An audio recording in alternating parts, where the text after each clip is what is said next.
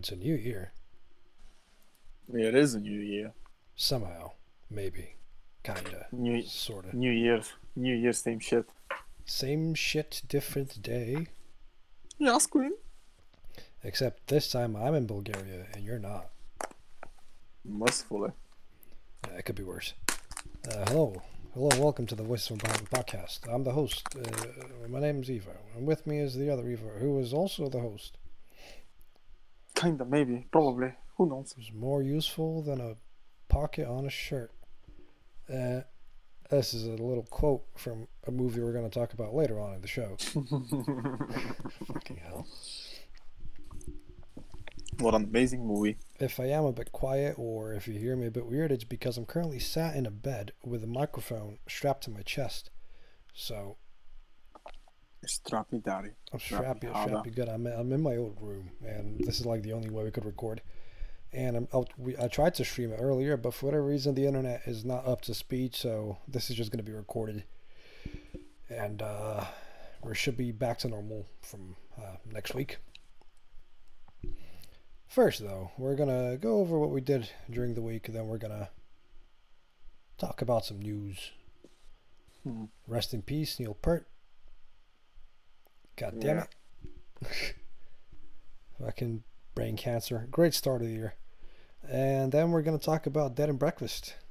One of the names, one of those movies with a name that doesn't have much to do with the I don't know how to fucking put it. We'll get to the movie. We'll get to the movie, yeah. So, good sir, how was your week? It was a slightly more eventful week than usual. Ooh, go on then. Since I was flying back to England. Flying back. He goes home. Okay, I'm flying home now. Yeah, it's like, because my flight was from 2 o'clock almost, 15 to 2. Is that in the afternoon? Yeah. Yeah. It was an okay flight, time-wise. So my friend drove me to the airport. Go there. I'm ready to check out my baggage. And I see like Lufthansa and no one's in front of Lufthansa. So I instinctively just fucking go for the biggest ass queue in existence, which was for Ryanair for some reason, which was next to us. I was like, wait a second. This is not fucking Lufthansa. I'm in the wrong queue. I was like, why the it was no one there. No one. Huh. Absolutely no two? One. Yeah, I was like, what the did I miss my fucking flight? No, I can't have missed my flight. I'm there before fucking 11. I was like 10 to I was like 20 to 11. I was at the airport. I was like, what? That can't be right. This no. So I go leave my luggage. I was like, okay, it's checked to Manchester. I was like,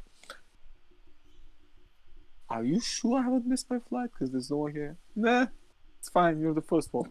I was like, what? So I sit there, do nothing, just spend my fucking time.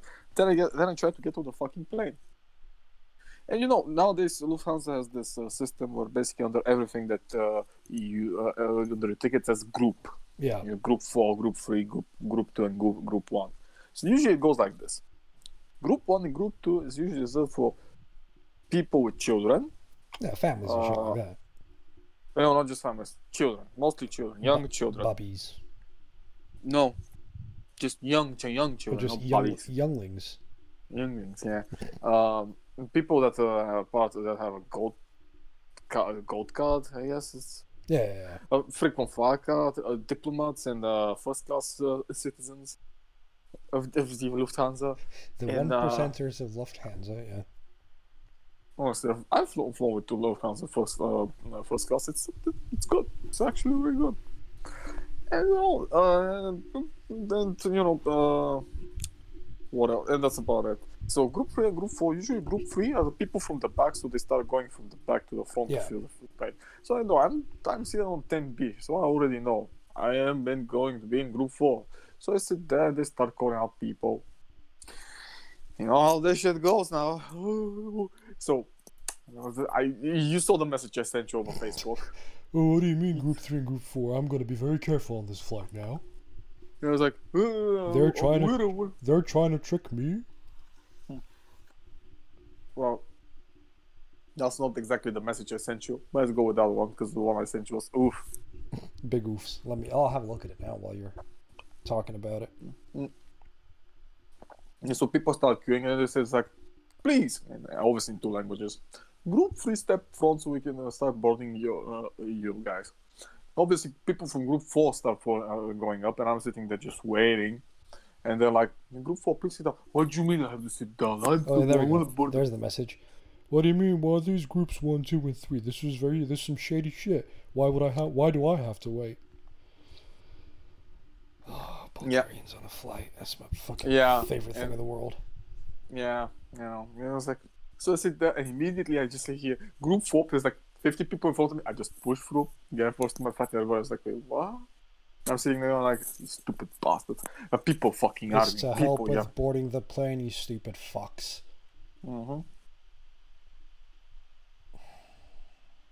I reached Munich. I got like 15 minutes to my next flight.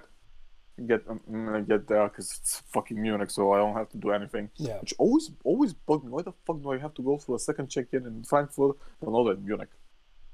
That shit always bugged me. It makes no fucking sense. I don't know. You have to go through a double check here as well.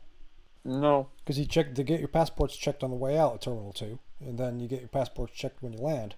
While when you're in the UK, you never get your passport checked. You just get on the fucking plane. Actually, you do. See, in Bulgaria, you have 3 passport checks, but it's different. Oh. Because Bulgaria is also a lot of connecting flights that go to countries that need visas. Oh, so that makes sense. I mean, surprisingly, there's a lot of them because there was flights to Doha, to other stuff like that. So you kind of need to check visas. But the way it works is like, so you give your passport at the check-in desk, you get your shit. Then you go in front of the escalator where there's a second passport check. Then you go there and get up.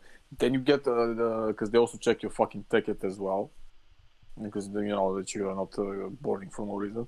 Then you go up, you go through the check-in, you undress yourself, obviously.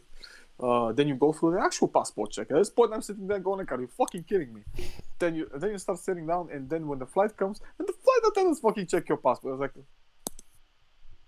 what is this now? 1, 2, 3, 4 times. 4 times. What the fuck is this? Stupid. I know, that's what's stupid. Even in fucking England, it kind of suffers the same issue. I have to show my passport like fucking 3 times, but it's still 3, not fucking 4. Yeah, still, but Matt, the only reason why they do it here is because people in Bulgaria are somehow easily confused. Oh, listen, I was out of it. This was the first time I've flown in ages, but I was completely out of it. I was so fucking...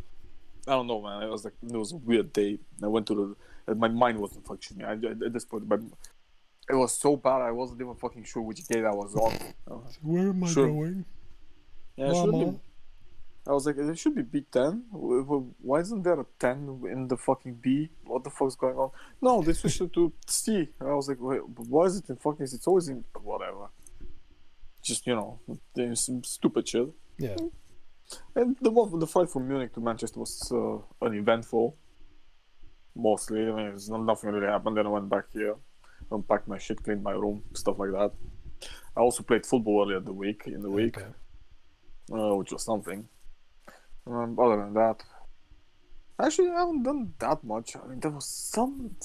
Oh, yeah. Guess what happened when I was back home? What? The police stopped me to do a check on my ID. Seriously? Oh, this hasn't happened in fucking 3 years. Usually when I go back home, and this is kind of the law, police on foot can stop you, even on car, they can stop you. Yeah, that's perfectly normal, yeah. That's fine. But here's the thing. Usually they stop me at least like 3 times when I'm back home. The past 3 years, I haven't been stopped once. So me and my best friend were walking over the bridge, and then his favorite thing in the world, bridges. London Bridge is falling down. Just bridges. And two conspicuously looking young policemen just fucking stop us out, just documents. I was like, yes. And he was like, he was like, and the usual questions: trouble with the law? No. You sure? Yeah. Positive, okay. Yeah. And that actually does matter because if you have trouble with the law, they can do a mandatory search on you. Yeah. But here's the thing. Depends on what kind of trouble with the law you have. Because if it's let's say DUI, they probably won't check you. True. It's like, oh yeah, I have a DUI. What the fuck? I mean, you're not on your own foot, you're not in your car. But you say something that's like I was called with possession. Oh, they can search your cavities as much as they want. Put that hand up the butt.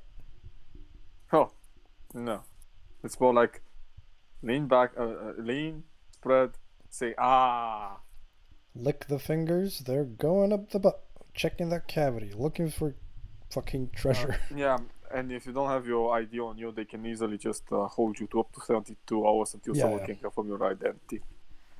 Which is weird because I've never heard about this shit in countries like America or Canada or others, even in the UK. No, it does happen. It happens in the UK as well. If the police stop you in the middle of the night, they have the full right to ask you for ID, and if you don't have it, they can take you in for the night. Oh yeah, at least I'm pretty sure it's a thing. Last time I checked, it was. Well, I've never seen this shit happen ever. It's like because back home there's also they have to go because it's the numbers, they have to do a daily number thing. Yeah, they have to turn in a certain amount of documents, check a bunch 50. of boxes. Yeah, I think it was 50. I'm not sure. But it's easy to do so because there's 3 million people there anyway. So. Yeah, and the funny thing is like I remember one time I got stopped for ID check 3 times in one day.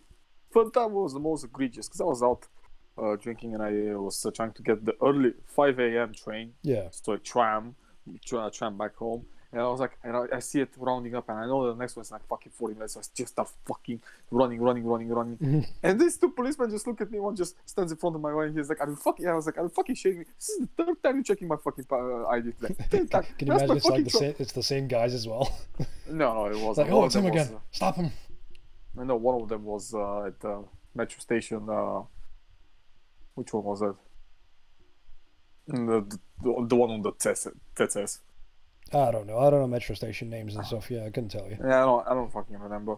Hell, I don't know the fucking Glasgow ones you're talking about. The Sofia ones, you kidding me? That was because on the big boulevard, the big one, the regional shopping center. Yes, I got stopped there.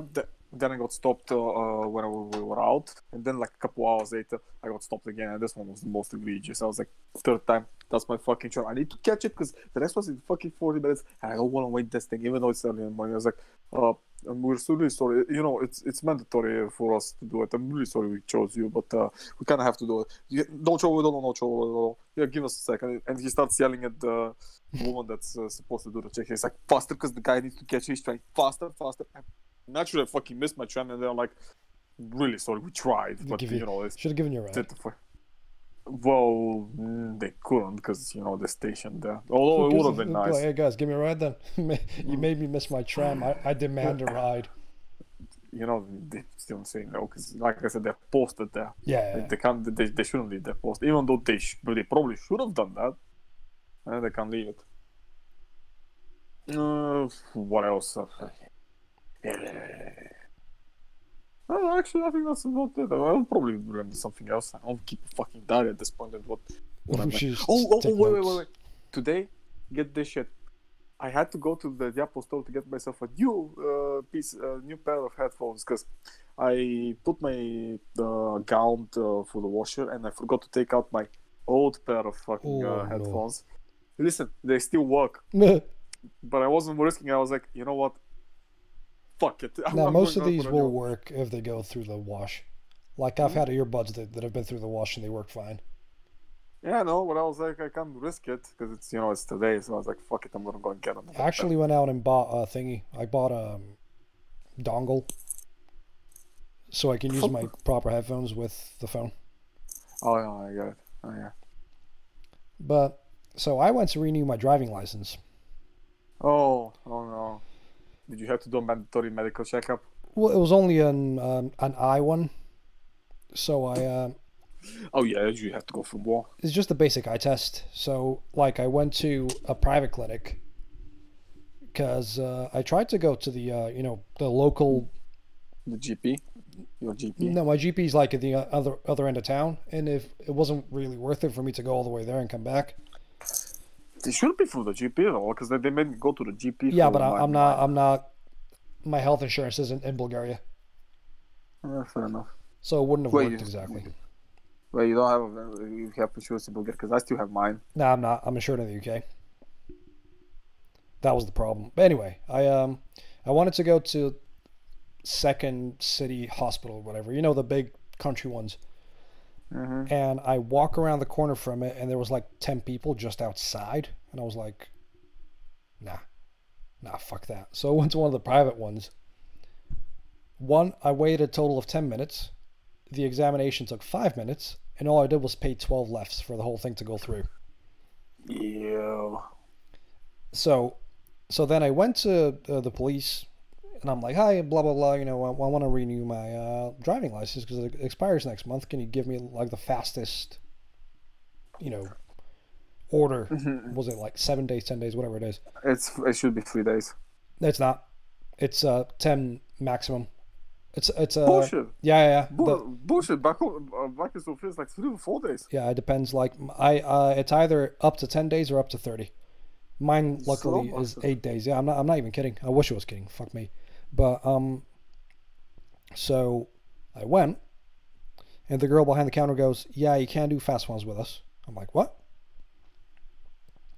She's like, yeah, you can do a slow one. I'm like, well, yeah, I can do a slow one. That's not a problem. Can I just, you know, give my dad, go to like a lawyer and get my dad to sign a thing so he can come pick it up because I'm not going to be here? She goes, no.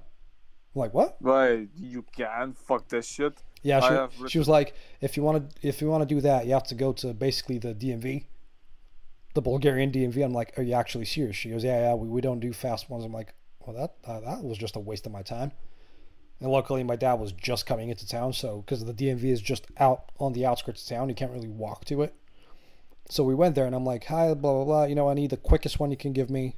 She was like, yeah, sure. Sign this, fill this in. They didn't even have to take my pictures because they still have all my biometric stuff from last year. Well, yeah, it's a fucking biometric thing. Rarely, just every like, I think it was 3 to 4 years they have to take them. Yeah, they have all my stuff from last year, so it's gonna make my life easier. So it should be ready for the 15th in the morning. Just I fly in the evening, so that's a good thing. What else did I do? So yeah, that was a bit of a pain in my fucking ass. I went to the dentist to get a crown checked, and I thought I was gonna have to get it replaced, and the dentist lady just looked at it and went, I'm just gonna buff that out. She buffed it out, and I'm like, oh, was that it? 5 minutes later, she goes, yeah, you can go home now. All right, that's good. I finished The Witcher. The one? The Witcher. The TV series. Yeah. I thought you were talking about the first game. No, I've not even. I haven't played any games. I've just been lounging about the whole time. But I played The Witcher and watched The Witcher, and that's a good show. A bit of a cliffhanger ending though, but a really good, really well put together show. See, you should see what the Critical Drinker said about it. Critical Drinker says a lot of things, to be fair. And they're all usually quite fucking right. Not always, but always. Finished that. I watched a couple of films. I watched some Bulgarian TV, and I still feel like I need to wash my ass out with bleach. What else did I do? I saw some cats. I touched the cats. I had doggos. Plenty of doggos. I'm gonna probably go see dogs in the next couple of days. I went out with Yara today. She says hi. Hi, Yara. Yeah, we just spent the whole afternoon just in town, just gossiping like fucking 50-year-old ladies. But yeah, mostly I've just been like fucking lounging about and doing nothing because I thought, screw it, like I'm here for I've done all my official shit. I might as well just chill out for a bit. Apart from that, I've been having nice Bulgarian food, and I'm trying to think if I've done anything of anything. Now, oh, there we go. We're talking about flights. I hate flying with Bulgarians. So do I. Like, genuine hatred. If it's somebody that understands the whole etiquette and the whole steps to flying, they're usually super stuck up about it, as if they're the only person that has ever flown in a plane. or they're just absolute brainless mongrels that just don't speak a lick of English. My favorite one was because we got tickets too late and we couldn't check in, so we got our seats assigned. We couldn't like pick our own seats for the first Middle row it is. for the first flight. No, I was like one row from the very back. Ugh. So when the plane was hate landing, the back is a pain because every little bump and every little like raise and shit like that, you feel like all the way in your fucking like chest. I know. That's why I switched my places and went middle row in the front. Yeah, on the way back now in a couple of days we're gonna be on. I think we're both on seat 10 next to each other. So that's sort of just in front of the middle, which is a pretty good spot because you barely feel turbulence. But yeah, I hate turbulence because I don't like heights. So like fucking flying in that tin can when it started landing near Sofia and there was a lot of wind, you literally feel weightless at points. And I was just fucking gripping those fucking armrests like a fucking idiot. But like the usual pussy. Yeah. Pussy. So- No, jokes aside. no, but you completely get what I mean, don't you? It's like you're in a I fucking roller coaster. It's I don't know. except you're in a fucking plane. It's terrifying. But so this idiot that was in front of me the whole time, I don't think this man understood that when the lights were on for the belts, he was supposed to have his belt on. So every time the light came on, he took the belt off and started walking around in the plane. So Interesting. so the every time the stewardess comes up to him and goes, "No, please sit back down, put your fucking belt on, you fucking moron." And so the plane lands. Obviously, people clap because they played the man did good job. Like clap, everybody clap. Really, I haven't seen this in years. Oh no, people fucking clap, especially when it's like 70% Bulgarians on the flight. They all fucking clapped, and it was abysmal. Wait. I haven't seen this in years. It's bad. I mean, then again, you fly with fucking direct flights, which is a Yeah. travesty. Yeah, I just find it. I'd much rather do directs just because it makes my life easier. And we kind of bought these last minute as well, which came out cheaper. Anyway, so the plane lands. You know when it first lands and it's still going bumpy bump and it's like taking turns around the airport and, you know, skidding around the tarmac and shit like that? Mm-hmm. I feel like 5 seconds after the front wheels touched, the same cuck that was in front of me doing the shit undid his belt and stood up to take his luggage. Oh, I know these guys. And I'm talking like we're all still rumbling and everybody's like looking around. Are we fully on? You know, is the plane fully landed? No, this guy got up and he started walking towards the exit. See, So like the attendants had to again literally wrestle him down to sit the fuck down because he's a fucking idiot. Sorry, go on. See, the funny thing is usually when it lands down, I just don't do my belt because I'm tired. Like I was half asleep when I saw that, but I pissed myself laughing. And the guy next to me looked at me like I was some sort of alien. I'm like, what are you looking at? This is hilarious. Never let people like that on a plane. I don't give a fuck. Like, learn basics. Clearly, you've either come to visit your son or you've gone to the UK to make some money. And like, fucking just get your shit together and get on the, you know, when the lights are on for the belts, don't undo your belt and walk around. It's for your own fucking safety. Is it though? Is it? No, I usually don't care. It's like, you can undo your belt. That's usually not a problem. Yeah, you can, but also, don't be a fucking... It's very hard with Bulgarians because most people are so up their own asses, they don't bother understanding what's going on in the plane. See, the funny thing is, even when I fly with other people, because usually I take connecting flights because it's the best way, because you have to suffer 3.5 hours with these fucking mongoloids. True. But me, I have to suffer just 1 hour and 30, and that's usually more than I want to. And the other 1:30, I'm usually with British people, just people doing non-Bulgarians, non-Bulgarians, and that's usually fine. I mean, you still have your fucking idiots everywhere, but it's never that bad as it gets here. No, like I heard some of the funniest shit. Oh, obviously, I know what you mean. Especially those newly born retards that go out for the first time outside of Bulgaria. Those are my favorite. Those are my absolute fucking favorite. They just, they think that the whole world owes them something. Yeah. Because of it. Sadly, Bulgarian proud. Sadly, that's not how it works. Not at all. Pretty much, yeah. And they act as if though, how should I put it? They act as if they own the place. As if they understand everything. Yeah, let's go with that one. And that's how the world works. And especially it's not that when someone tries to talk shit to me, especially to me for some reason, and I'm like... Did I tell you the story about the guy who claimed he's flown many flights and he couldn't even, like, do his belt? Yeah, I know. You've told me. You've said it before. When there's clear instructions as the plane takes off from the attendants to show you how... It must be one of those Chinese-based things, I guess. I don't fucking know. No one knows. That's the whole point. I mean... It's fucking weird. People doing this is just fucking weird. Because no matter how many times I fly, and I fly like fucking 8 times a year at this point, it's just... you can always tell the idiots from the normal people. Yeah. Straight away. You can tell them straight away. Because even people that fly for the first time can know how to act normally. Yeah. Don't do too much shit. But yeah, I mean... I especially hate it when there is a issue with what's the word for it? What the fuck was the word for it? Because I forgot. With the luggage, when the flight is overbooked. Yeah. And they have to take some of the. They have to take it like in the hold and shit like that. Yeah.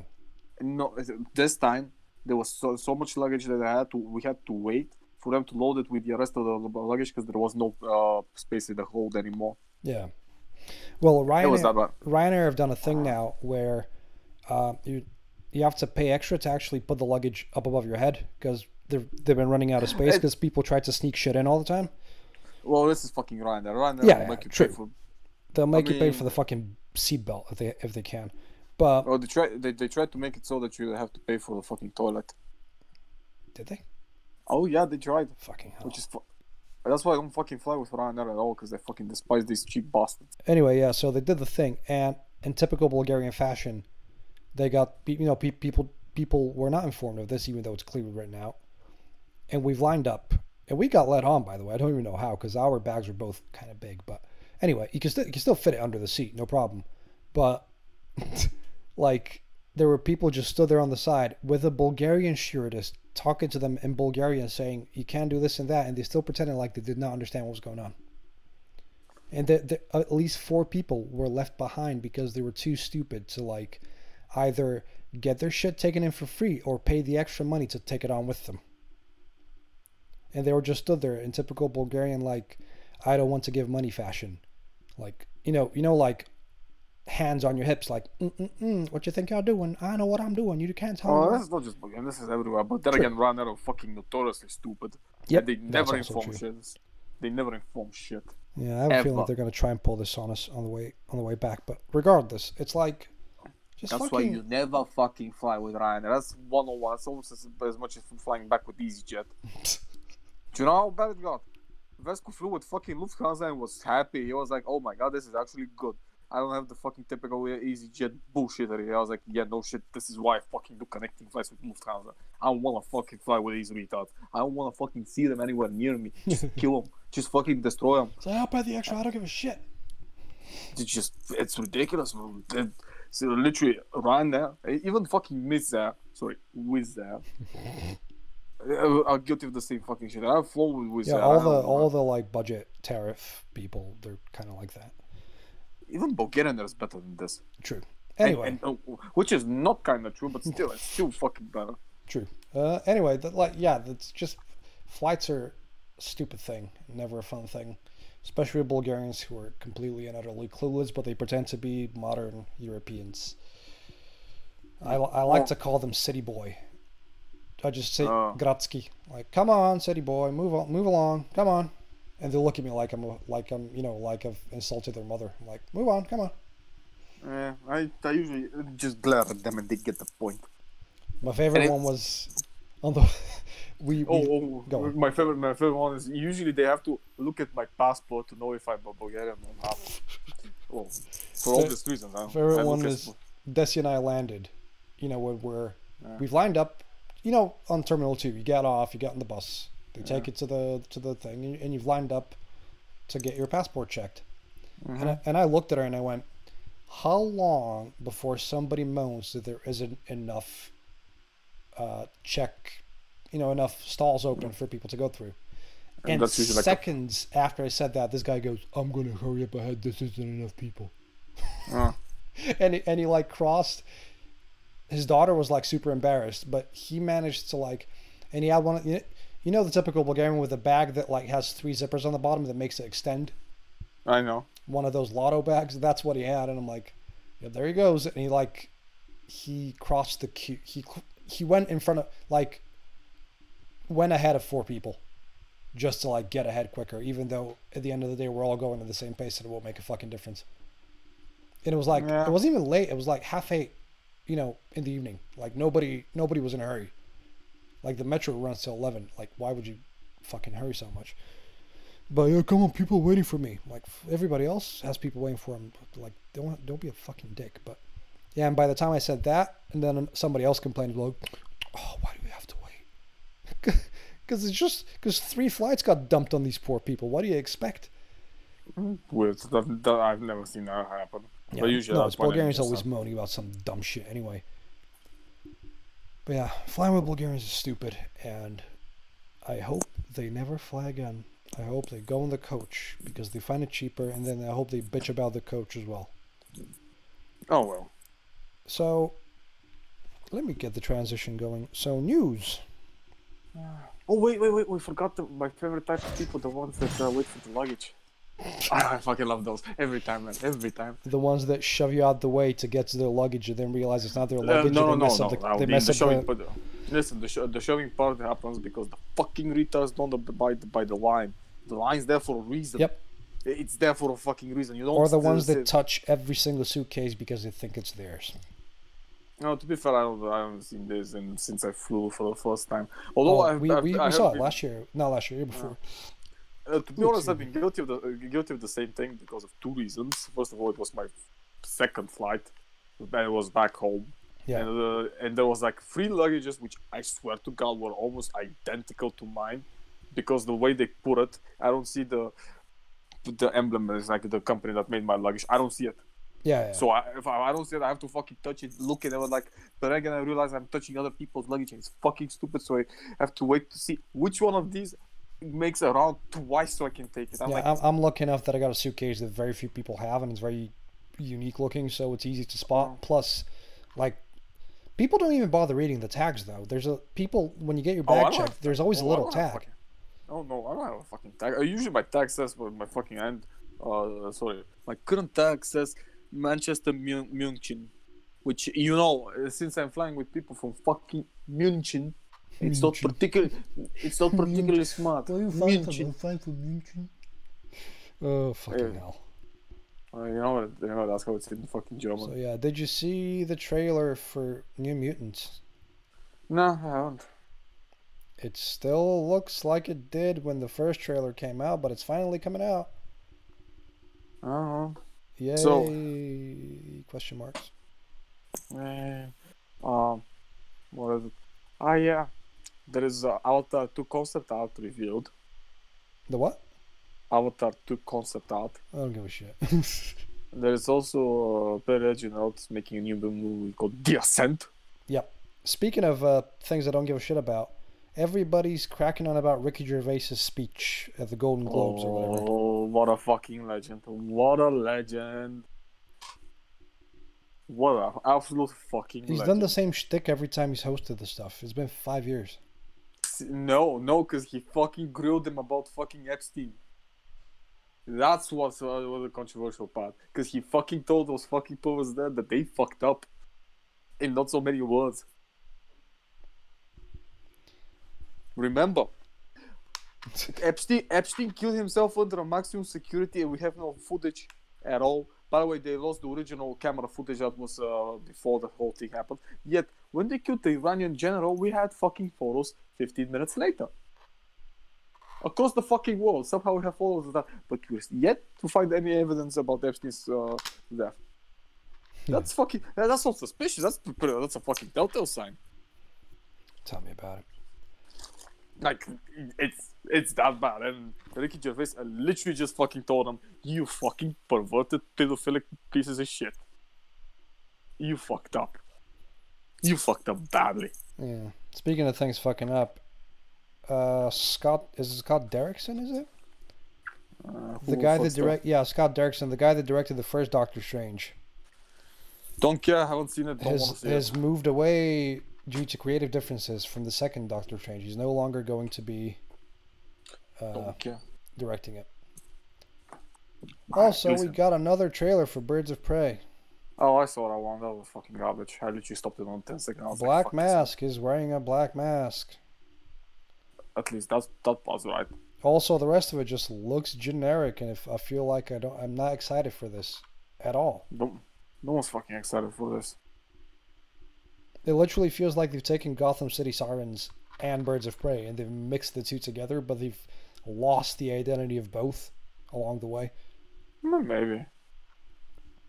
I still don't know how to feel about it.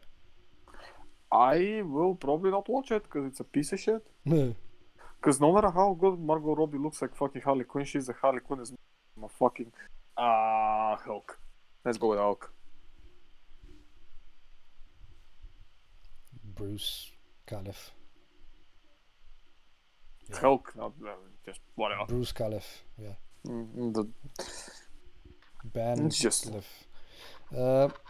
Yeah, just I don't know. Still don't know how to feel about it. Like, ever since the first trailer, I was a bit, Listen, at least we know what people are gonna dress up for next Halloween. More Harley Quinn. Mm-hmm. This Black Canary it was Joker. In a weird 70s suit with a fucking nose piercing, because that's what an experienced fighter would have. A nose piercing. A septum piercing, yes. That's what experienced martial artists have in their fucking noses. Piercings. Because you can't just tear those away easily. Yep. Regardless of their size, you can literally just grab them by the septum, and you can tear the septum out without even the piercing. But anyway, there's a trailer for Locke and Key. Yeah, I saw that. I haven't checked it out. The Netflix series. It doesn't look terrible, but also I don't know much about Locke and Key to begin with. I don't care, to be honest. It's a fucking Netflix show. Who gives a shit at this point? One of the worst lines I've ever heard, though, which was, "The key house has many keys." Or was it the House of Keys has many keys? I was like, literally heard that, and I went, "Oh no."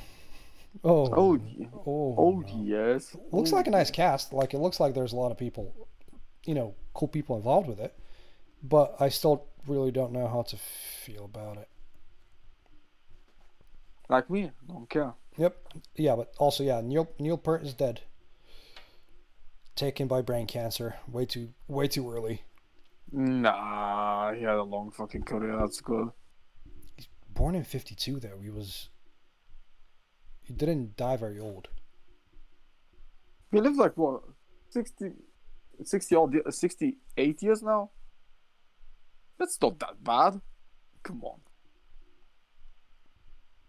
So Neil Peart passed away at the age of... I cannot do math today to save my life. They should have a fucking... At the age of 68. Yeah, that's not that bad. Come on. Nah, that's bad. It is 68, man. It's pretty good, man. 68 years on this world. Sorry. No, 67 he passed away, no, man. Well, yeah, I don't know when his birthday is, so odds are probably 67. Active for a while, though. One of the best drummers ever. Like, genuinely one of the most influential, like, rock and progressive drummers to exist. Yeah, remember, we discussed fucking top 100 guitarists, and we should never go there. Listen, it got so bad that people are like, "Oh, what's the problem with John Lennon being 40?" I was like, listen, and I just put the fucking songs. These people are not there. Fucking John Lennon on the fucking kucharka is there. What John Lennon in the kucharka as on the kucharka for the acoustic guitar. Yeah, is there for doing literally no. There is another list that recently got released that is also just as bad. Maybe even worse. tell me to sing this so I can fucking rage. No, it's Billboard's decade end charts. They release charts to end the decade, and this is the hot rock songs of the 2010s. Oh no, fuck that shit. Rock's dead. Rock's pretty much dead. So do you want to hear the top 3 songs? No, I don't, because it's fucking rock in the 2010s. No, rock. It's they've labeled these. No. Listen. I don't care. It's fucking rock in 2010. It's not rock. Dead. They've labeled it as rock. Dead. But it's dead. It's absolutely dead. There's nothing saving it. It's about fucking popularity. All 3 top songs. I don't care. Are by Imagine Dragons. I don't care. Imagine Dragons are a shit band. They're not a rock Congratulations. Band. I don't fucking care. They're a modern version of fucking Nickelback. Even 21 Pilots are on the list. I don't fucking care. I don't care. They're not rock bands. Nothing is rock. Nothing. It's there are dead. Literally maybe. Wait, let me. Lord is on the fucking with Royals. It's not rock. See, Foo Fighters are on there. See, that's one rock band. They're not fucking rock. They're a piece of shit as well. I'm sorry, if I wanted someone to fucking cry on the fucking microphone for 15 fucking minutes, I'd listen to fucking Dimmu Borgir. Rise Against are there. Stone Sour are there. Oh god, Stone Sour. No, we're talking about actual rock bands, not fucking 21 Pilots and Imagine Dragons, who have like 6 entries on the list. Stone Sour is also a rock band as much as fucking Linkin Park's a rock band. Now you're gonna tell me that Linkin Park. No clue what rock music is, but. Apparently neither do you, because you literally saying the same shit as them. Rock's dead. Rock has been dead for fucking decades now. There is no more rock. It's dead. Rock is dead. At this point, rock. At this point, rock exists as a fucking term for popular songs that don't go into the pop category. Not because they're actually for fucking rock. That's a good point. But I told Desi about the list with the guitarists. And I showed her the top 10 and she was like, I don't know some of these people. Why are they here? I'm like, wow. See, I know most of them except fucking Dwayne Allman, who I had one of my friends. He knows a lot about this. And he was like, "Oh, I don't recognize this name. Oh, Dwayne Allman from the Allman Brothers. Now that rings a bell." Told me I was like Midnight Rider was the name of the song. I can't remember. You can check it out later. He was like, "I know this song. It's pretty good." I was like, "But," and I was like, "But you have Tommy Iommi on 25 and fucking Santana on 20." Tony Iommi was on 50. Oh, even worse. I was like, and I'm pretty sure, Iommi was in the smack dab in the middle of it. And fucking and this moron that is literally famous because he played Layla with Clapton in the fucking Fillmore. That's exactly how much I think that he did. Gilmore wasn't even in the top 10. Oh well. No, I showed them the list. They were like, see, at least they have B.B. King and. Yeah, they had all the blues players and shit like that. But like, there's a jazz guy who's incredible and still performs, but I forget his name. He should have been on the list and he wasn't. There was like 50 people that should have been on the list and they weren't. They put Alex Lifeson at the very end, so they can fuck off. They put Jack White in front of him. Jack fucking White. And they put Johnny Ramone near the top of the list. See, I want to point out, I showed you. I literally played some of the people who made songs, revolutionary songs that shaped up the fucking decade in music. They weren't on those lists. Yep. And as I said before, none of the modern metal players were on the list, or the shredders. Because regardless how you look at it, John Lennon is not a competent guitar player. He's not a competent musician to begin with. None of the Beatles are competent musicians. They were the first boy band, for fuck's sake. They got popular because they put butts in seats and because they got people's panties wet. No, it's because they were the first ones who got a visa to the USA. Remember, the Kings were supposed to be that group, but they never got a visa. It's the USA that made the Beatles popular. Still pissing me off. There is no problem with people liking Beatles, but pretending that they're actually good good musicians, that's different. That's clearly, people clearly have no fucking clue if they think that. Because you can have a lot of fucking taste in music, and you can have a lot of different things, but you should never fucking look at it as the point as the best thing ever. Yep. I don't think that Merciful Fate is the best thing ever, but I fucking respect the living shit out of the fucking guitarists that made Melissa. There's too many people. Again, they should have been on that list, but weren't. Let's skip that because I'll get pissed off. If you got any other news, sir. Uh, uh, wait. There was one about the gaming news. And something happened. I can't remember because I'm currently smoking cigarette. Let me have a look. Maybe it was something done with Bethesda. I think it was. Probably something with Bethesda. I've just literally, let's go to see what GameSpot has to say. Oh, why? Because it's just the latest gaming. There was also controversy again with the more diversity in gaming. And guess which fucking morons popped out of the woodwork? Which ones? The usual suspects. Oh. Diversity. Oh yeah, Platinum Games is getting money from Tencent now. Oh no.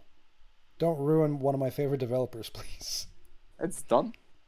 God damn it, no. Respawn CEO is taking over DICE LA. Also, Chinese is now Steam's most popular language according to its hardware survey. Just wait for fucking Game On to say something against the Chinese and then it's gonna be done. Ban Valve. Oh. And get this, there was a harassing component bug in the WWE 2020 game. What, are you telling me a WWE game has bugs? No, I don't believe that for a second. Get this shit out. After New Year's, the game literally stopped working.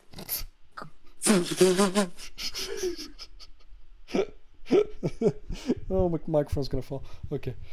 Oh, what a shocker.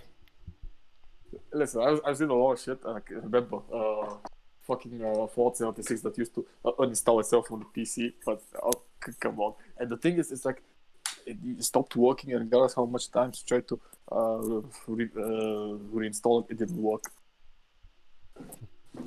Also, online World War II shooter Days of War leaves early access at the end of the month. Don't know it, probably don't care. It's like an old school. It's an old school FPS looking thing. It doesn't look terrible, to be fair, and they're aiming for like a higher skill ceiling, and it only costs £20. Probably won't play. It's like 32 player maps. And you lost me. I don't fucking enjoy those battle royale matches. No, it's not battle royale. It's just like typical TDM shit. Still, it's a fucking battle royale because the thing about a battle royale is nothing more than a TD or a DM. No, map. battle royale is a free for all. Yeah, it's either a DM or a TDM because you can team up and have teams and squads. And actually, shit. That's a good point. Depends on that. It's literally fucking. This doesn't look terrible. I'm looking at the trailer now, and it just looks like people who really like Call of Duty 2 and just made a game out of it, or made probably a better game out of it. I mean, I wouldn't mind seeing some. Yep, it literally just looks like Call of Duty 2, and it looks good. It's probably is it an Unreal? It looks like it's on Unreal Engine, just by the looks of those shadows. But you're probably wrong. I wouldn't be surprised if I am. Because let me remind you of that fucking joke took forever. It's not fucking Unreal 3, it's Unreal 1. And that's why it fucking reminded me so much of Havoc. Yeah, it does have like the jank of Havoc here and there. I have a feeling that the only games that actually... Yeah, it is Unreal. I was right. I have a feeling that the only games to sort of utilize Havoc in a way, or in the best way I should say, are probably either the Souls games or Metal Gear Rising. Both of those series, or not series. No, Rising pushes Havoc to like absolute limits. No, actually, what was it? Project Snowblind, I think it was the game. I will Google. You know, the game that we used to talk about, Control, that just fucking copied it. Oh yeah, Snowblind, the Crystal Dynamics one. Yeah, that one's on fucking Havoc. That looked fucking amazing, and the physics actually made sense. Is it on Havoc? I think so. I think it was Havoc. One of them, maybe not this one, but it's another one that was Project like that. Snowblind, platforms, composer, genre, modes. Show me the fucking engine, for God's sake. Publisher IDOS. Blah, blah, blah, blah, blah. Control F. Engine. No matches. Fuck me. That's rare. That shouldn't happen. Engine. Let me see, what engine is this. The Snowblind engine, also referred to as the Dark Alliance game engine, is a game engine created by Snowblind Studios for perspective correct over her third-person view role-playing games. Huh. It's actually their own in-house engine. Isn't it just a heavily modified version, much like Volvo used a heavily modified version of the Quake engine of Quake to make the Half-Life 1? No, it's their own. It's their own fucking thing. Give me a second. Wasn't it another one? It's not Snowblind. Also, Project Snowblind was apparently. I'm reading the wiki now. Began development in 2004. No. The game is not Snowblind. It's not Project Snowblind. Right. First-person shooter and originally planned as part of the Deus Ex series. No. This one was a third-person shooter. We made this mistake last time, didn't we? Yeah, it wasn't Snowblind. It was a different one. Yeah, the same one. I know. It's not Crystal Dynamics. It's the other guys. Fuck, what's the name of the studio? Remedy. I'm sure it was a Remedy. Well, it's Remedy. They're the same guy. Control, Alan Wake, Max Payne, Death Rally, Max Payne 2, Crossfire. Crossfire. It's a Source game. Listen, I'll check it out because I remember it was. What the fuck was it? Let me just Google this fast. 505 games, is it? I can't remember. I honestly can't remember. It was a third person shooter with 505 were just publishers. Psychic Powers, Syndicate? God no. Mid-2000s. This is exactly PsyOps, the Mind Game Conspiracy. I think this was it. Yeah, it was PsyOps, the Mind Game, because the Mind Game Conspiracy by Midway. That's the game. Is that Havoc? Yeah, as far as I remember, the logo said fucking Havoc, so might as well fucking be at some point. Let's have it here. Let's have a wiki. Midway. Development. Also being developed. For fuck's sake. Why does the wiki not have the engine listed? Oh, wait. A traditional shooter in many respects Psyops banks on its ragdoll physics by way of Havoc 2.0 to variety of psychic powers. Yeah. That's the one. Oh, or do they use Havoc just for the physics, though? Doesn't say anything. There is nothing on it, so I presume it's mostly Havoc. Havoc's a good engine. It's not really good. It's mediocre. Yeah, but it still does the job. It's been outclassed by modern day physics by fucking ages. Oh yeah. Like it's really fucking stupid right now. Oh, here's a funny thing that I forgot to tell you. You know, on the 6th of January, I think it was it the 7th? My fucking memory. The day Hristo Botev was born. Yeah. Just double check. I posted about 6th of January. I was right the first time. January 6th, 1848, yeah. Yeah, and I posted a photo of him in the Discord, in my Discord. I was like, yeah, celebrate my morning with me. And then fucking Fraser said probably the most spot on stupid thing he could have said in the exact world. He was so spot on, and it was so stupid it made a lot of sense. He was like, nice picture of 19th century Hugh Jackman. Think about it. That hurts my brain a little, but he's got a point. Exactly. I was like, what? He has a point, but... It does look a little bit like Hugh Jackman. He does. I've never actually thought about it. I was like... Give him some fucking claws and he can make it work. Hristo Botev for Wolverine. 2020. I was like, this is the stupidest, most offensive thing, but it's kind of true. It makes sense. It does look like Hugh Jackman a little bit, yeah. Hello, I'm Hristo Botev. I don't know, man. I actually had a genuine fucking laugh on that one. I know he wasn't trying to be mean or anything, but yeah, you know, it's just no. It was funny though. I'll give him credit for that one. That was funny.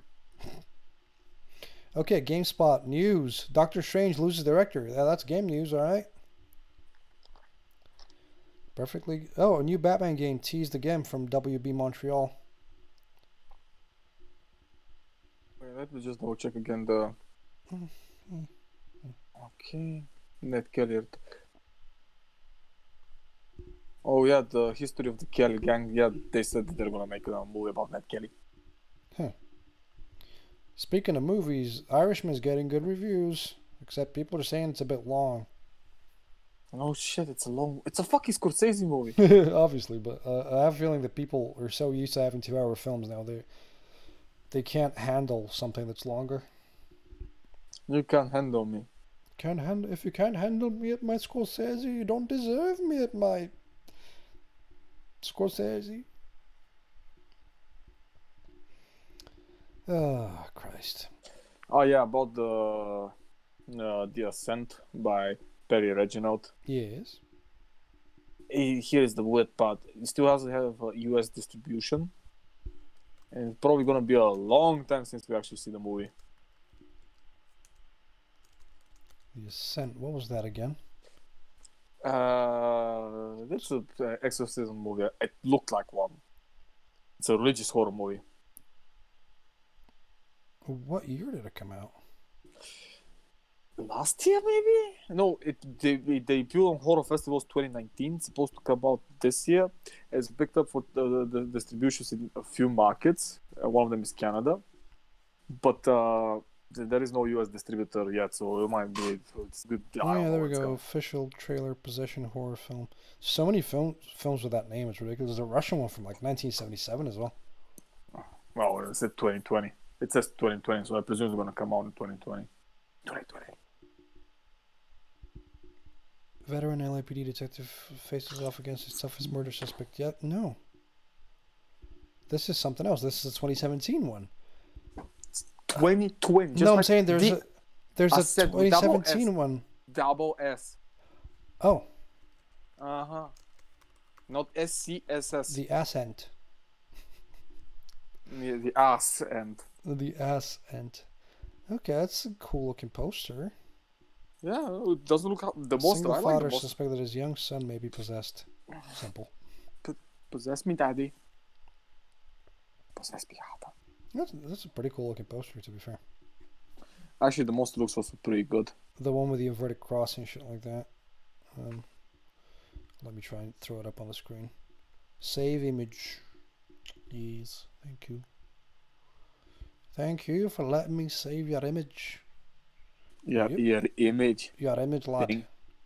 Thanks for saving your image. Up in the very middle of the screen, scare people. What? Yep, it's on the screen now. If you're watching the video version of this, have a look if you want to get petrified, because that's a pretty good poster.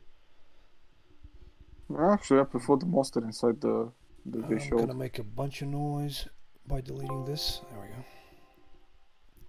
Speaking of a bunch of noise, you gave me a film last week. Yeah, I did. It's a fucking amazing movie. A film that left me confused, but okay. Before we start, let me explain the movie how I thought it was supposed to be looking as. This movie legitimately looks like a. Give me a minute. I'll find out. Like a country song, an hour and a half country song. Yes, and it's fucking amazing. It is very into itself. It's very open about the fact that it knows it's a movie. But the only person that knows it's a movie is the countryman who sings the songs as little interludes between scenes. Mm-hmm. And I don't know what this man was. Was he aware that he's in a film? Was he aware that he's narrating the film? Because he was even narrating and when he was possessed as well. Because this is also a possession story. Oh yeah, I mean, I'm pretty sure he was aware. How the fuck wouldn't he be aware? That's a good point. But so it's a film about this group of 3 couples. Well, not one of them was exactly a couple. They're trying to be a couple, but it's 3 couples, and they're on a road trip to get in this RV to get to the driver's cousin's wedding. The driver's a weirdo, by the way. That's established early on, but. So they're on the way to this wedding, and was it they run out of? Are they just lost and they run out of fuel? No, they need a place to stay for the night. Oh yeah. So they go to this B&B in the middle of nowhere in this little town, and they get directed there by the. They go to this.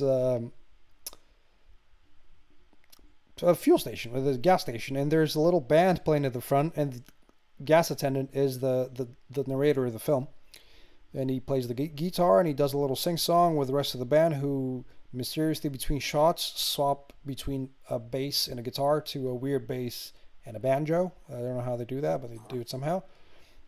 So then he directs them to the B&B, and he says, "You must be mighty careful around these parts. There's some weird goings on around these parts." I'm not being offensive. That is literally how he talks. And so they go to the B&B, and that's where we meet David Carradine, also known as Mr. Wise, and Mr. Best Guy Ever. Mr. Best Guy Ever, and his French is a French servant person who works at the hotel, who just calls everybody a piece of shit, and he makes fun of, tells our characters off for being shitheads, and he's just being he's just clearly the person taking care of the place, so he's gonna be he's not the gatekeeper, but he's the innkeeper, so to speak. See, the funny thing is, it's like I always view David Carradine as a hammier version of Vincent Price. I don't think he can be hammier than Vincent Price, to be fair. Motherfucker, have you seen this guy? Yeah, I mean, yeah. Actually, that's a good point. Like, he can be really fucking hammy, but he always has this class the same as him. Yeah, he has this aura about him that just steals every scene he's in. Even if he's just in the background doing nothing, he still steals the scene. For people who don't know who David Carradine is, he's basically Bill from Kill Bill. Yes. And I think that his debut was when Bruce Lee passed away at the time. Yeah, he was in a bunch of kung fu movies. I would think that he was the guy that substituted him in some of the American ones. But don't quote me now. I think he was in a bunch of Bruce Lee films. I'm not sure. I know that Chuck Norris had his debut in a Bruce Lee film. No, I think that after he passed away, they used him as a. Isn't he a bit tall? No, they used him just someone to take his place. Oh, okay. Because he died. Yeah.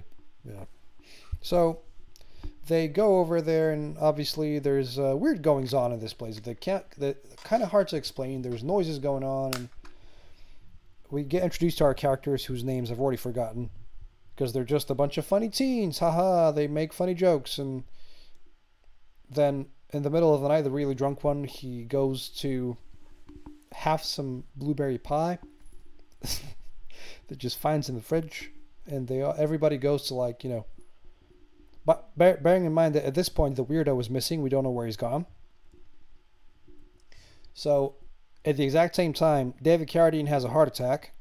Well, one of the girls is with him in the room, and then we go and find the guy, the smart mouth of the group. I think his name was David, having the blueberry pie, and we switch the light on, and there's the Frenchman. He's been impaled on the wall. He's been brutally murdered. You forgot to mention that the funny guy who plays the funny guy. The funny guy is amazing. Yeah, he's probably the best part of the whole film. But he's a very famous actor nowadays. Let me have a look. Let me Google this real quick. So there's been a long. There's a lot of B movie stars in this, but there's a lot of A-listers as well. So yeah, I mean, the blonde was played by David Carradine's daughter, I think. Yes, she is smoking as well. So it's not a zombie film, but it's 2004 musical zombie comedy film. Yeah, it kind of puts it like that. But no, they're not zombies. They specify a lot of times in the film that they're not zombies. No, they're mostly Chinese ones. It's the cursed ones that get infested by evil spirits and are hard to kill unless you decapitate them. Yeah, technically they are, but they're not the zombies that we all know. Yeah, it's love. David. Johnny is the weird one. Christian is the guy who gets his head chopped off and it gets used as a Hamlet. As a Hamlet thing, as a puppet. Melody is the vegan. It's specified in the film that she is a vegan. But she's the final girl as well for the film. So because she's also a virgin. You know how those things obviously go. Yes. Because you got a boyfriend? No, I don't have a boyfriend. I'm actually a virgin. So they incur the wrath of the local sheriff, played by I forgot his name. by the guy, the dad from Supernatural. Ah, shit, what's his name? Jeffrey D. Morgan. Yeah. The guy, the dad from Supernatural. The dad, Thomas Wayne from Batman v Superman. Yeah, you forgot Eric Palladino is the guy that plays. Yes, the comedian from Watchmen. Yeah, it's fucking Jeffrey D. Morgan doing a fucking Southern accent, having the time of his life in this film. I fucking love him in this film. He was great. But so obviously they get held up at the town now because they're not allowed to leave because they're suspects in a murder. An autopsy happens to David Carradine. He gets buried, and our characters obviously go on a little research party to. There's a really funny gag with a bike, where David goes, I don't know how to ride a bike. It gets on it, and the bike just goes from under him and just carries on driving down the road. It chases after. It's fucking great. So obviously they start doing a little research. They meet the weird librarian record keeper lady who was very uptight about how she's very uptight about cleanliness and evenness, and she's always ready, which is showed off later because we think she gets killed, but she does not, which was a good reveal. But then Johnny gets possessed by this box that was in David Carradine's room, and there's also this drifter guy in the story somewhere who has a cigarette in his mouth but doesn't light them. I don't know why.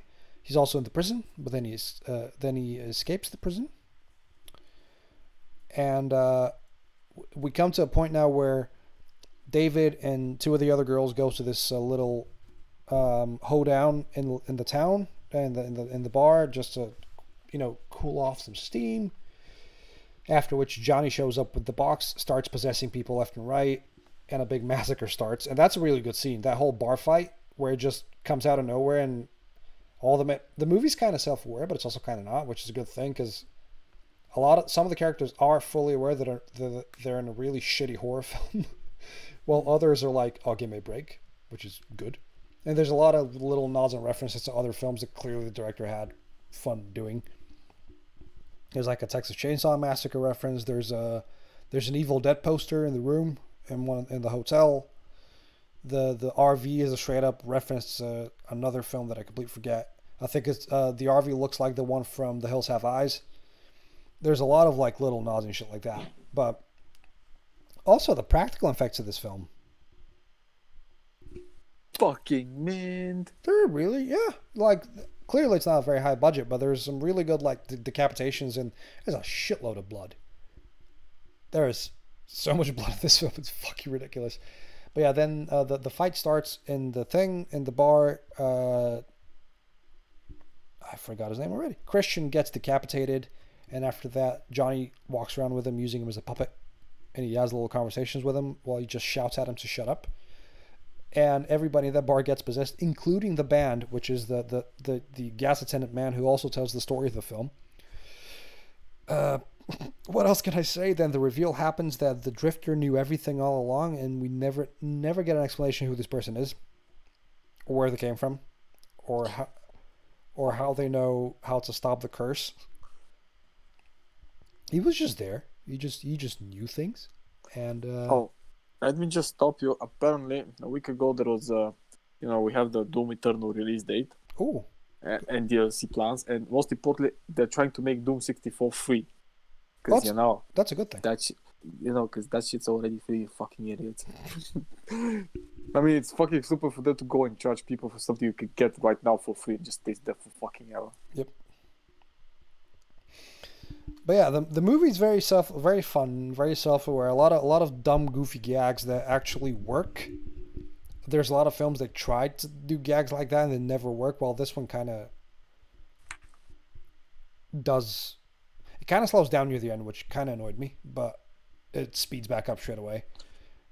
Let's be fair. The musical number between the line dancing fucking zombies is the best thing in existence. That killed me. That came out of nowhere. There's all the bands gathered on top of the RV because they're in front of the hotel and they've boarded the windows up and shit. And all of a sudden they start they just pull a dance number, and they're doing fucking Thriller, but it's a bit weirder looking. And all the guys inside the house were going, "Hey, what are they doing? What the fuck are they doing? They're dancing." What? Yeah, they're just dancing. It just comes out of nowhere, but the movie's aware that it's happening. Which, and then we have a rap, like the the guy does a rap, and Oh yeah, it's a good rap. it's not a bad rap for a countryman. The countryman does a rap, and yeah, it's a fun film. The end scene with the chainsaw and shit, like the final girl when she's left in the one of the final girls that's left in the when she's left in the house on her own, like defends the whole house and does like a quadruple shotgun made out of pipes. That was stupid, but it was good. Before that, the other group of people get saved by the lady from the the record keeper. And she's like, "What's going on in this town?" And the drifter goes, "You wouldn't believe me if I told you." And she's like, "Honestly, honey, at this point," and she's like putting that southern accent on hard. Like she's clearly not. If she's southern, I don't know, but it sounds like overkill. But she's like, "If at this point you told me that an evil Chinese spirit came back from the dead to like possess the whole town, I'd probably believe you." And then the music cuts and we hard pan to like the two characters looking at her like, "What?" Like, "Just tell me how to stop it. We know how to stop it. We have this bone because we dug up David Carradine's corpse and we took his bones." And she's like, "All right, go stop him then. Take these guns." So they go and fight Johnny at the end with a crossbow and shit like that. And the vegan girl kills him and he goes, "I thought you were vegan." And then she like shoves a bone through his corpse and the drifter does a thing and the movie sort of ends and they put they seal him in the box. Also, one of my favorite things in the whole film, there's a lady with a hatchet in her head and a lot of foam coming out of her mouth. Mm-hmm. That is literally how she is listed in the credits. I know. Is lady with a hatchet in their head and foam coming out of her mouth. That she doesn't have a name. That's a credit list. Well, probably because she decided to not have one. Yeah, that was funny. It was really, really. It's a lot of little nods and shit like that. Like again, it's self-aware, but not to the point where it's annoying. Not to Deadpool levels. Where That's a good. Where it gets obnoxious. Yeah. It's a good movie. I actually really like. Yeah, it's fucking stupid. You go watch a stupid film. Again, it's not the most it's not perfect or it's not the most amazing, but if you want to kill 88 minutes and you want to like have a good time watching some dumb gory fun, it's good for that. It's a good film. I recommend it. It comes recommended. There is a couple of times where I snickered and my dad had to come over and look at what I was watching and he saw the blood and he was like, "Huh?" And then he walked away. My mom tried to watch exactly 2 minutes of it, and she said, "This is too disgusting," and she walked away as well. But it's not okay. That's kind of. It's pretty disgusting, to be fair, in places. The bit where he's got the fucking chainsaw stuck in his neck, and he's like walking around, there's blood gushing everywhere. Pretty gruesome. Yeah. Even though the chainsaw's clearly not moving, and he's just fidgeting on his own, but it's the B movie charm. Like, but my mom's the type of person that when we watched. What was the anthology film? Leslie Nielsen. Creepshow. Yeah. We watched Creepshow, and I posted on my Facebook story about when he snaps in the first scene where he snaps the neck and he fucking twists her like a full 180. My mom apparently saw that and she came up to me and she said, "That was very scary. You shouldn't have posted that." And it's the goofiest looking thing in the world. But yeah, go watch Dead and Breakfast. Also, don't look at the links that Evo sends you. Click on the bottom link because when he sends you that link, he sends you the link to the fucking Night of the Living Dead, Dawn of the Dead, the Zack Snyder one.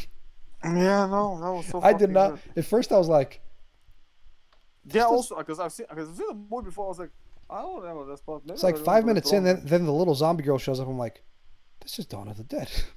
This is Zack Snyder's best film. I was like, no, that movie is fucking garbage. Come on. It's still his best film, which is saying something. No, I was going for the movie. I was like, wait, this is not a movie I why is it here? What the fuck is So this? why is it so crisp and clean? Wait a second. What's going on? Oh shit! It's Dawn of the Dead. Where is David Carradine? I was so baffled because I expected some schlocky shit, and then it's like nice looking opening scenes, and I'm like, wait, I've watched this before. And then obviously, yeah, the zombie girl, and I'm like, oh, it's Dawn of the Dead. Why does he send me Dawn of the Dead?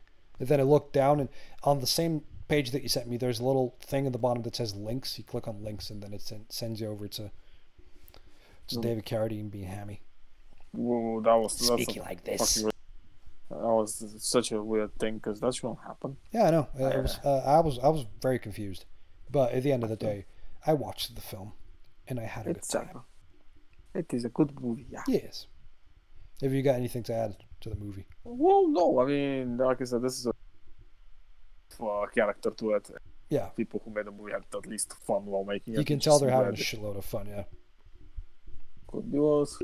It's nice to see a movie where people have fun and nobody's actually suffering, or people actually want to be on set, which you can clearly tell with this one, which is a good thing. So shall I give you a film for next week? Sure. Which movie? I'll give you a movie that actually spends the first half is literally all character development, which makes you really care about the characters by the end of the film. If you ever, I already forgot the director's name. Fucking shit. Have you ever heard of Gaspar Noé? Sounds familiar. He's an Argentine director, the guy that made Irreversible. Yeah. You were watching a movie called Climax. I think I know it. Let me just double check. Climax by the same director. Because of course, this is all gonna reach a climax. Oh no, honestly, it's one of those films that you feel like you need a shower by the end, but you just can't look away. It's really well made. Cinematography as well. Cinematography wise, there's so many little things about this film that are just incredible. You said Climax. 2018. Yeah, no, it's Sofia Boutella. Yes. A lot of I know. No, I know. Yeah, I know this movie. Yeah, the whole movie's made to look like it's one shot, but clearly there's trickery involved. But there is a lot of like super long takes of just conversations and dance moves and a lot of cool dancing in it as well. So it's a good film. I had a great time. I didn't have a great time at all, actually. I had a terrible time watching it. But it's one of those films that you just need to watch to appreciate. Just watch it once, though. Don't watch it more than once. I know the movie. It's a good film. So, we shall talk about Climax. One of the simpler stories, but there's a lot to like pull out of that film. Okay. I was gonna make a pull out joke, but I'm not gonna. So yeah, next week we should be back on normal schedule. I am back in the UK from Wednesday, and I'm off Thursday, so we can record Thursday night if you want. Yeah, sure. Sounds Gucci to me. Gucci to me. So yeah, Hristo Botev for Wolverine 2020. Make it happen, guys. Make it happen. Please. Make it. Dig him up. Anyway, have you got anything to say, good sir? No, have a good night. Have a good day. Have a good day, good night. Yes, have a good week, friends and people who listen. This has been episode 50, by the way. Well, which one? 50? This episode 50, episode 50. Ah, fitting that we do a fucking David Carradine movie. Yeah, for once. I'm fucking amazed. So such a long time spent, we still haven't had a David Carradine movie. Yes, so much time talking about schlock, and we never got to this, so we finally got to it. Rest in peace, David Carradine, especially since you gave us so many hours of pure enjoyment. Yes, thank you for being being you. Being you, yeah. Thank you for being a friend. Being yourself and being an amazing person. Thank you. Yeah, this has been episode 50 of the Voice from Behind podcast. I have been Evo. And with you was the guy who's gonna spend the whole night playing Heroes of Might and Magic because he's a fucking low life. It could be worse. I'm probably gonna go to bed, but that's a different story. All right, we shall disappear into the night or in the day or whatever time you want. Listening to this, disappear into my asshole. Wait, what? What? I didn't bring the lube. I told you not to tell people. Sorry. Bite the pillow. I'm going in dry. Anyway, thank you all for listening. Thank you for tuning in. Thank you for scream and shout and let it all out. Thank you for looking at the hashtag Voices from Behind. And we will see you all next week on the Voices from Behind podcast. I'm going to play us a little music. Here it is. And goodbye now.